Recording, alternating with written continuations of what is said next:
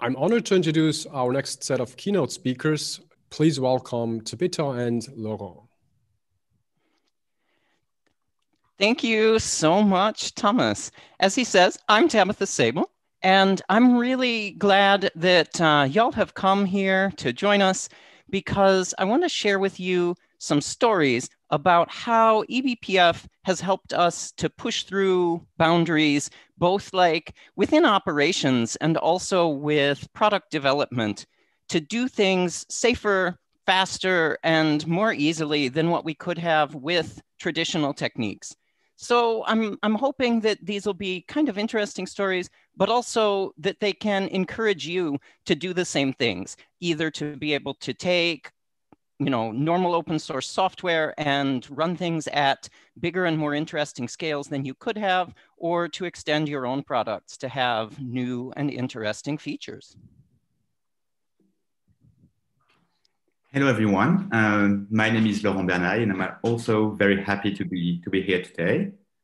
So first of all, for those of you who don't know Datadog, we're a SaaS-based monitoring company, and we're building many products around observability. And both Tabitha and I work in the infrastructure team responsible for powering this SaaS product.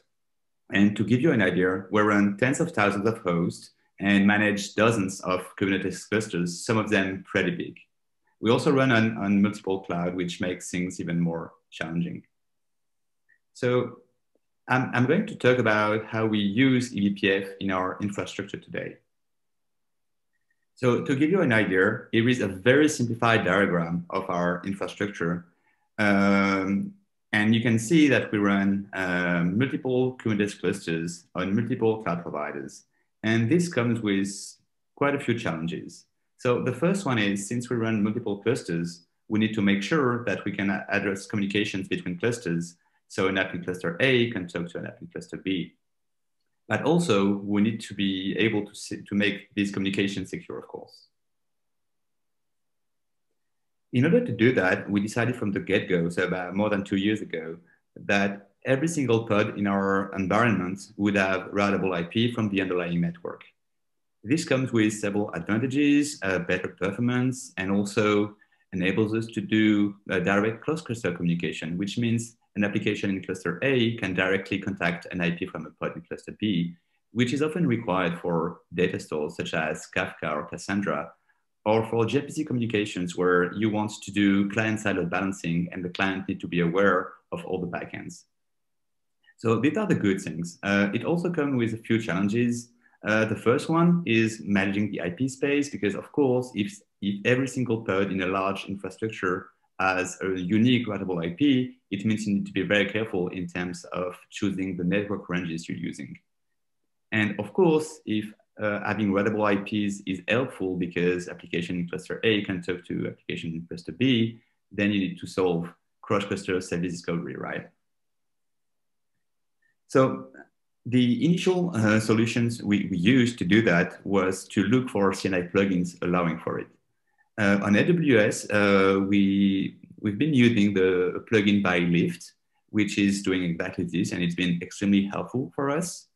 And it was slightly easier on GCP because on GCP, you can alias IP ranges to network cards, which means you can grab IPs from these ranges for pods, and you just have to do very simple routing on the pods themselves. Of course, as we move to other cloud providers, we would have required to find new solutions for them. An additional challenge is, as I was mentioning before, we wanted security on the network side, and this solution doesn't give it.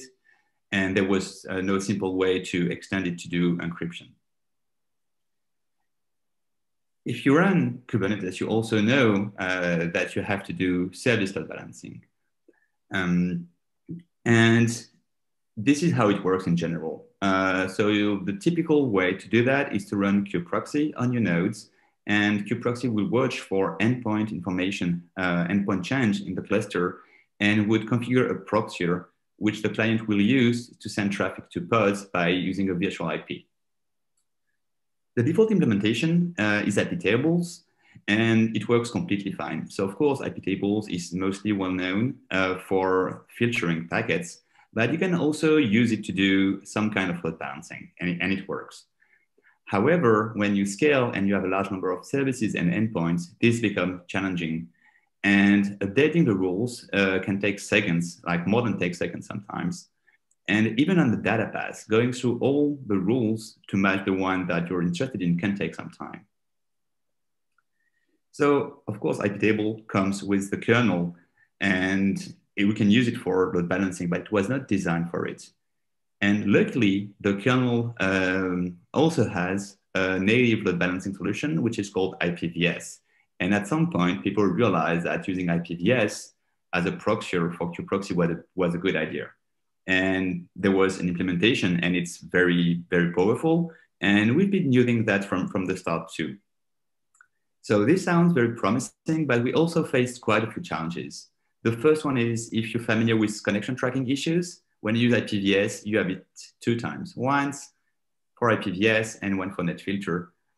And IPVS has made huge progresses, but it's still lacking in terms of feature clarity compared to iptables. So we had to be quite involved with the community to make it work for our environment, but we've been happy with it, even if we're still facing a few issues.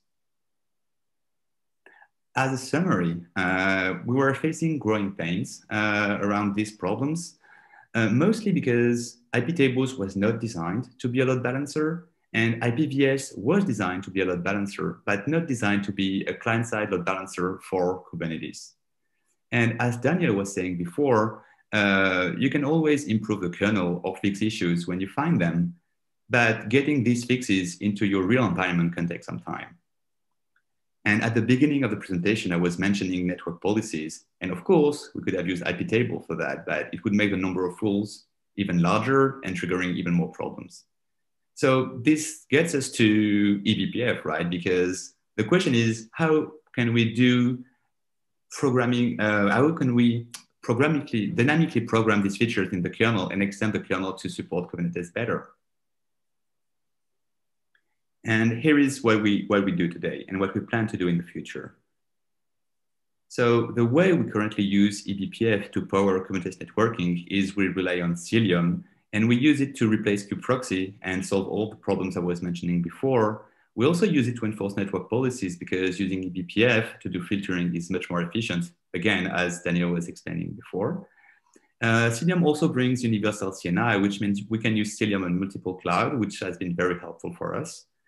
And you can also use it for host-to-host encryption, which is very powerful. And since we're now using eBPF to power the data plane, it means we can extend it in many ways and leverage new features from Kubernetes very easily. And we have ideas of things we'd be very interested in doing in the future, such as using eBPF to redirect traffic to sidecars or to daemon sets, or to extend support to Envoy and endpoint discovery service.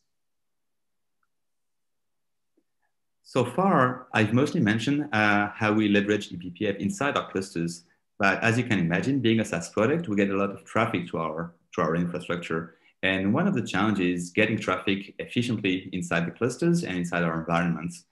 And we're really thinking that we should probably look into using eBPF to create a smarter and more efficient network edge to do filtering, DDoS mitigation, routing, and maybe more.